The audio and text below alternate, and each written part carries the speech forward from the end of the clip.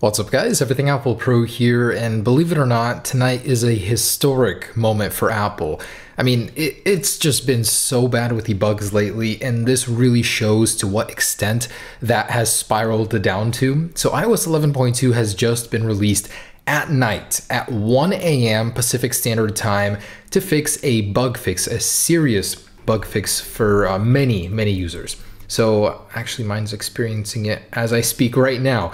Your phone will literally respring, reboot, basically go into an unusable state for a few seconds at a time, basically every 30 seconds or so, and I'll show it to you right now. So on iOS 11.1.2, your phone will freeze and become unresponsive after reaching 12:15 a.m. on your phone, on your handset. For whatever reason, it just happens. And I made a video about that literally a few hours ago, and now there's an official update to fix this. It is so widespread and so big that Apple has released 11.2 to address this. So that is absolutely crazy. Just wanted to take a moment to let you guys know the scope of how big this is. There's a software update at 1 a.m. on a weekend. That's crazy. Anyways, I talked about 11.2 earlier today. What's new, what's changed. It's a lot of iPhone 10 exclusives, but if you have an older device, you're going to benefit from a lot of these speed improvements as well.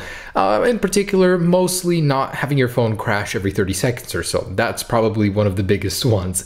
If you guys wanted to get more into detail about what's changed, I do have a full review on my channel that I posted earlier today. You guys can watch that. I'll leave a link down below in the description. So do check that out, but I would definitely recommend you guys update right this minute. If you haven't experienced the refresh or respring bug yet, I mean, either way, it's just good to update and be on the latest firmware.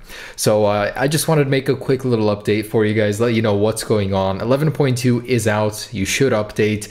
I'm going to go back to sleep right now because I'm really tired, but I wanted to keep you guys up to date. So thanks for watching, guys. Hopefully none of you guys have experienced this bug to a really bad degree, because on some devices, they've literally been put into a boot loop where they couldn't turn the device on anymore at all. Luckily for some, it literally just resprings every few seconds. So if you guys do have the respring bug, all you need to do is set your time back to Honolulu time, or Honolulu time zone, or set the date back a couple days, a day ago, and then update using the over-the-air prompt over here or via iTunes. And that way you'll go to 11.2, which is not affected by this respring bug. Otherwise, in every other way, it's worth updating. Features-wise, you get a lot of features, a lot of great stuff. So thanks for watching, guys. Do update, 100% recommend, 110%.